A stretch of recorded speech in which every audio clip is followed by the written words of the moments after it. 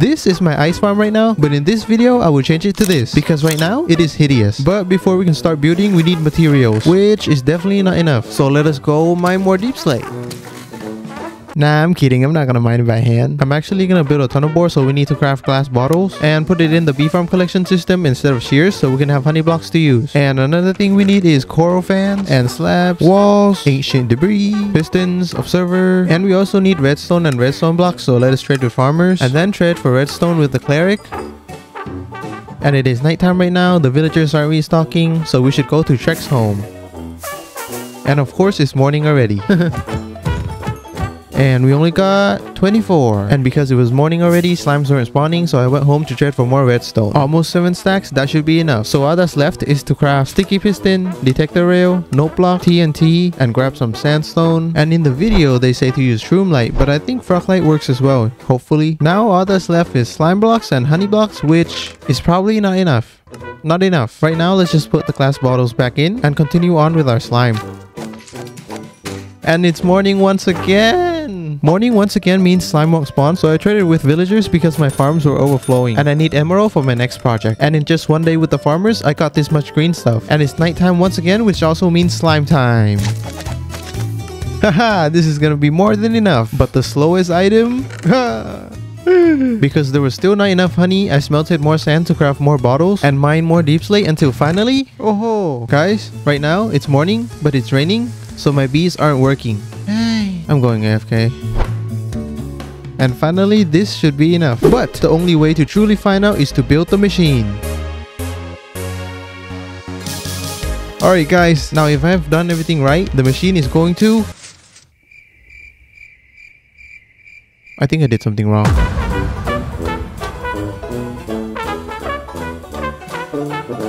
Alright, let's try again. Still not working. Wait, I noticed that every time I use the machine, it would move forward 1 block, so I built the machine all over again. Hopefully it works this time. Oh! Oh! I thought it wasn't gonna work. Wait, again. Oh! Oh!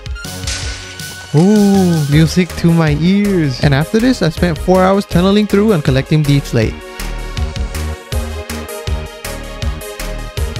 And in 4 hours, I almost got 2 double chests worth of deep slate and 16 choco boxes of cobble deep slate, which should be enough. And these are all the ores I got. But that doesn't matter because in this project, we don't need ores. What we need is verdant froglights, which we have about 2 stacks and a bit. If it's not enough, we'll just AFK for more. And the last main material of an ice castle is of course ice. And that's how much we get from 1 harvest. But while we wait for the water to freeze up again, we should get started on the castle by placing the outline.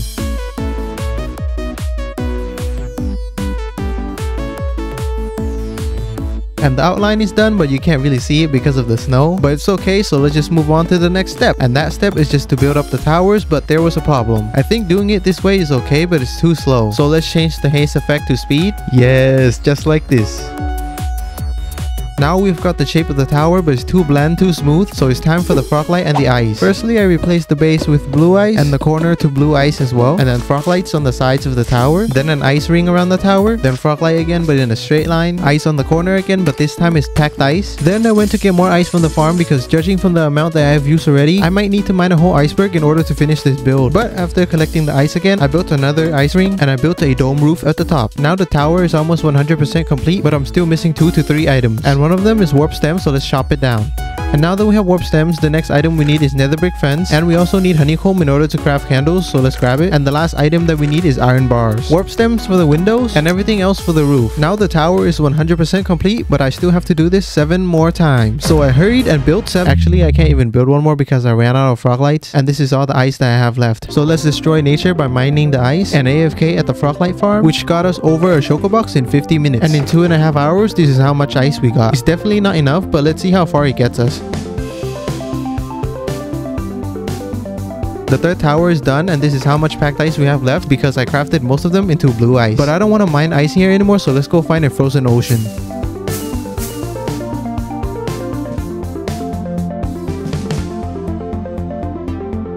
And all that's left of that iceberg is 3 blocks of snow. And this is how much ice we got from 1 whole iceberg. I really hope that's enough because I don't want to mine anymore.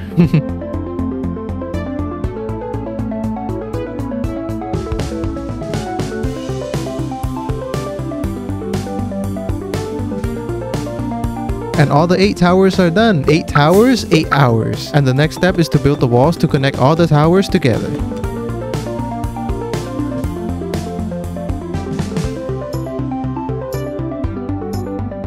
Walls are done, door is done, so the next step is floor. Which for the floor I'm going to be using grass and moss. Froglights to prevent mobs from spawning, grass block next to it, and moss carpet on top to give the grass a manicured look.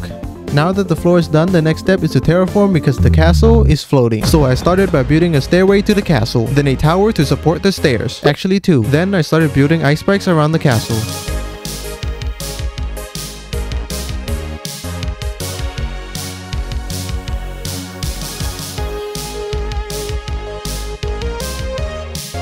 At first I was going to build with ice from the floor to the castle, but all the ice that I have left is 2 sugar boxes, so I'm going to use snow blocks instead.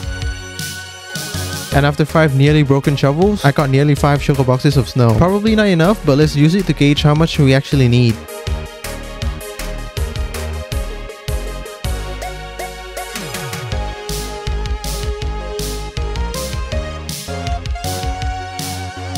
And with almost 5 sugar boxes, it got us to about 70% finished. But we're not gonna go get snow from the golem anymore because we have a bunch of snow under the mountain that we just created.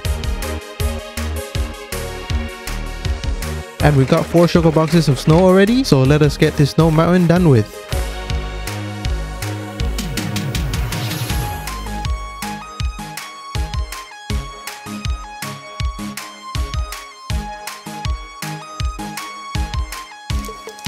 And the last thing we need to do is extend the snow into the forest because it would look weird if it just ended here. But placing it all by hand would be too slow, so I'm going to use the snow golem to help as well.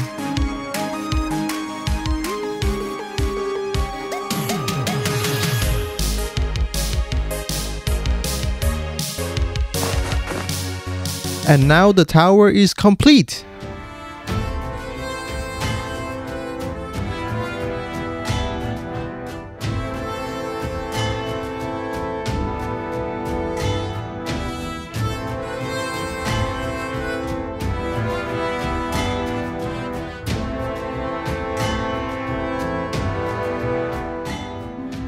But before the video ends, I have to confess, I didn't build this castle by myself. I built it with the help of...